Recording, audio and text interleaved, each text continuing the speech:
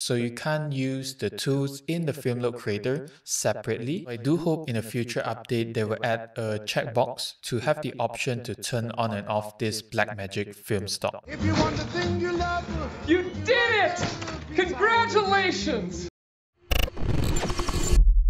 Hey guys, I'm Danny, a friendly neighborhood colorist, and Blackmagic Design has released DaVinci Resolve 19 Public Beta version 5. And in this version, they actually make the tweak that we have all been waiting for, which is to control the film look or the stock film look when you're using the film look creator. So in this video, I'm going to do a color breakdown of the different core looks in the film look creator. I have a clip here right now, which is a test image from RE, and also this is a grayscale ramp. So if you go back to our RE, and I have this film look creator set up so that only the film look itself can come through without the other settings like the color, the split tone, and all the other effects. So you can do this by reducing the color blend and the effects blend right down to 0. Because the color blend doesn't affect the film look section over here, it only affects, if I turn it on, you can see that it only affects the color settings and the split tone.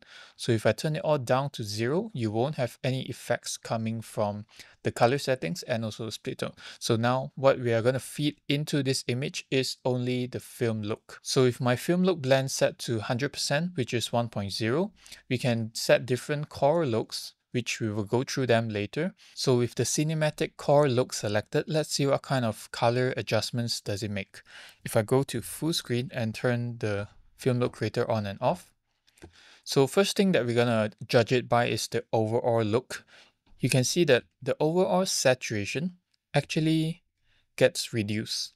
And there's this sort of greenish overlay that you can notice if you see his shirt over here, which if you look over to your waveform, we have a very neutral white. If I turn on the film look creator, you can see that the green is coming through at the top end. So that's how we know that there's a layer of green applied to the overall image, and the magenta in her skin also gets a little bit more greenish, and the overall saturation, even the blues and the reds over here, we can notice that it actually dampens down. So we can say that the saturation overall is reduced. And another thing I'm noticing is with the yellows. If you see the trees over here with this, it's slightly green, but I can also classify it as yellow. It actually switches over to green, and then the luminance of it dampens down also. So you get a very low contrast and green effect to the overall image. So if we apply the same thing on this grayscale ramp cinematic, if I turn it off and on, you can see that our whites in this area actually becomes green, which confirms the effect that it's giving.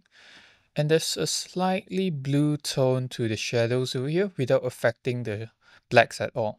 If we look at our waveform, you can see that this area towards the highlights, but not on the highest point, which is the white point itself, it's going towards the green, and towards the bottom, it's going towards blue, and then it's not affecting the blacks at all. So we have pure blacks and pure whites, while the effects are on these middle areas only, right? So that's for the cinematic core look. So moving down to the other looks we have Rochester, Akasaka, Elated, and also Vintage. So I'm going to credit Darren Mostin for actually having knowledge about this, which is the headquarters for Kodak is actually in Rochester, and the headquarters for Fujifilm is in Akasaka.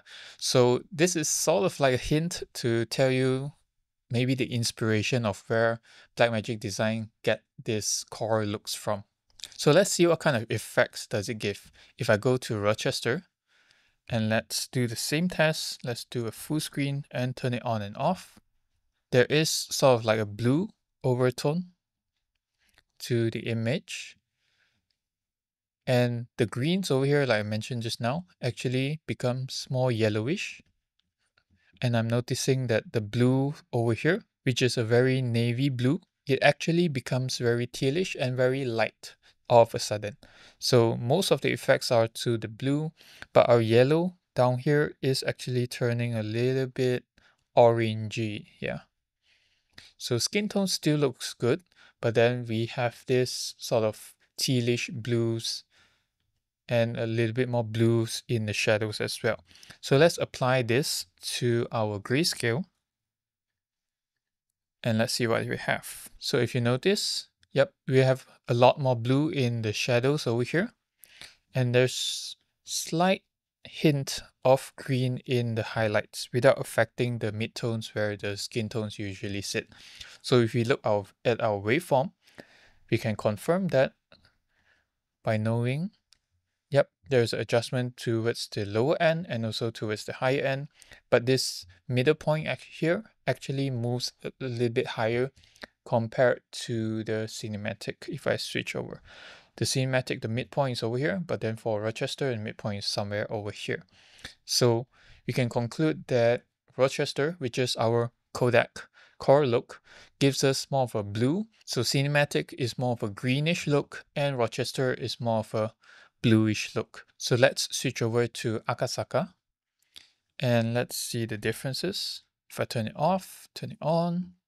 So a thing that I'm noticing that is quite common for all these looks is that they like to reduce down the saturation quite a bit. Maybe that gives a more pleasing look, but it will definitely give you less contrast, which I'm not quite sure whether that relates to the filmic look. So we are having definitely a cooler tone overall. If I turn it on and off, you can see on his shirt over here, you can see a bit more neutral. If I turn it on, it goes a bit more greenish and bluish this time. So it's not totally green in the highlights, it's a little bit more bluish as well.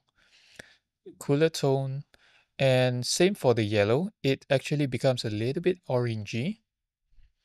But this time, our blue, our navy blue over here doesn't actually switch over to teal. But our red, on the other hand, gets reduced quite a lot. So another common thing about these three looks right now is that this grayscale over here, it doesn't actually move that much, which is something that we want because we don't actually want to change our skin tones, which sits right in the middle end. So we just want to make the adjustments to the highlights and more towards the shadows. Right, so let's apply this to our grayscale and we can see, yep, we're having some blue undertones and then some slightly greenish highlights, but without affecting the pure white point, which is over here. Same characteristics. So if we compare it to the Rochester, it's just a slight difference. Rochester, Akasaka. So Akasaka, I'm noticing a bit more blue on the shadow end compared to Rochester. Right, Rochester is more toned down. If cinematic, it's more neutral towards the shadows. If you notice the shadows over here on Akasaka, it's very bluish. If I switch it over to cinematic, it becomes more neutral. So let's switch over to Elated and see what kind of effects does it give. For Elated, same thing, it's giving very low saturation levels. And for our navy blue this time, it also gets lifted up as well.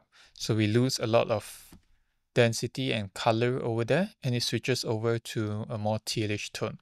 And same to our yellow in the trees over here, it actually switches over to a very dark green. But other than a low saturation, I'm not sure what to say about this. Let's try this on the grayscale and see what kind of effect does it give. So if I turn it on and off, you can see that the same thing, the same reaction is appearing in the waveform. We have this midpoint that's not moving and the black point and white point. So the only adjustments is to this highlights area and also this shadows area. So what we have here is sort of like a greenish on this higher point and a very neutral bluish. So if we look at the circles in our waveform, we can see that the blue and the green is sticking together. So this means that it's more of a bluish kind of effect. So if we compare Elated to Akasaka, for example, you can see that Elated is more greenish than Akasaka. And if we compare it to Cinematic, it's not much of a difference, just that Elated, we have more blues in the shadow region over here.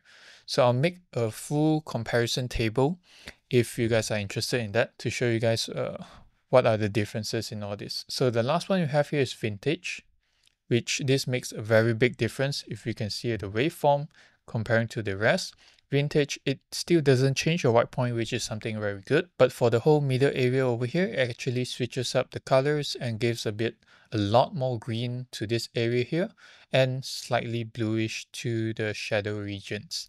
So if we apply this onto this image, we can see that this is a very heavy look for the vintage. Yeah, everything still goes more desaturated, and there's an overtone of this tealish green to the overall image. So this is very obvious. You can see the greens in the waveform is popping out a lot more. And if this is a look that you're going for, then it's very good for your use case. So those are the 5 new looks in the Blackmagic Design Film Look Creator. Whether you like it or not, that's up to you, but now you have the option to turn off the film blend if you don't want to use it, but you still want to use the other tools, such as if I switch on my color blend, and I can go down to the split tone tool and use this exclusively without applying this film look or the core look to the image. So I can use the split tone here and adjust for the hue angle if I want to, and create this very nice split zone. So if I apply this same settings to the grayscale, you can see that I can use this split tone exclusively without affecting any of the other parameters, right? So I can do split tone and I can move this around, which is a very powerful tool, this split tone. And Blackmagic Design has given us the option to use this exclusively. So this new split tone tool is very easy to use, and it's definitely something that I want to include into my Visionary Power Grade template version 5, which I will release once DaVinci Resolve 19 is out of the public beta version. And I might also release a video on how to use this split tone tool exclusively, because there are some adjustments that you have to make in the color settings in order to remove that film look so that it doesn't affect your clips in ways that you don't want to. Alright, so that's all for this video. Thank you guys for watching, and I'll see you guys in the next one. Bye bye.